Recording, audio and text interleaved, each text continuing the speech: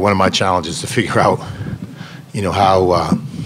how to minimize that and continue to do that. Obviously, you're getting late in the season, 2 more regular season games, but we've got to do a better job. I thought, we played with great spirit, with great energy, early in the game, and all this, the whole second half. Even though we were getting down, I thought our defense, slipped enough in our coverages and providing help. We didn't guard the ball as well as we needed to in the second half and provide help. But we came and took a really good punch from them and responded, getting down 20 and then make it in a 1-point game towards the end. So we've got to grow from it.